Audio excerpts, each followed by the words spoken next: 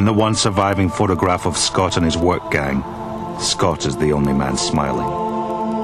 And yet, if Scott's to be believed, the picture of hardship in these faces tells only half the story. Because behind that hardship, Scott found a purpose and magnetogorsk that left him amazed.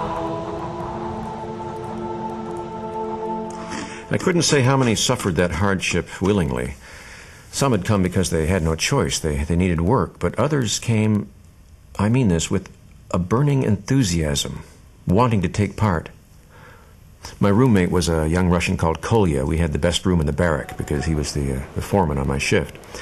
His enthusiasm, right from the first day I arrived, it was infectious. I mean, where you come from, they build big. Yes? Yes. American iron and steel, biggest in the world, yes? Yes. Yes, well, here we'll build bigger.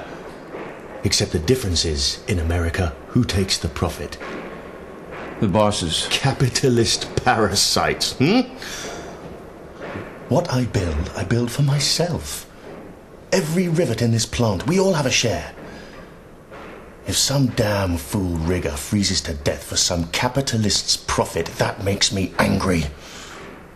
If some damn fool rigger freezes to death for me and for you, for every Soviet man and woman and child, then that, my American friend, makes me very proud.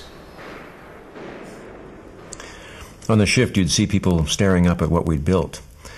There was one man, his name was Kaibulin. He was a shepherd from Kazakhstan. 1 year earlier, he'd never seen a staircase. He'd never seen a train. He'd never seen a light bulb. And now here he was building the biggest blast furnace in the world. And it was his. As much as anyone's, it was his.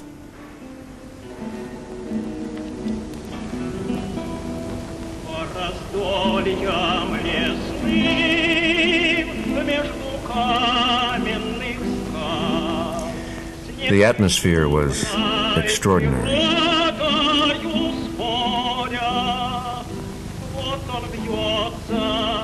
There was a room in every barrack called the Red Corner. Newspapers on the wall, banners, pictures of Lenin and Stalin. A library. Ours had over 200 books.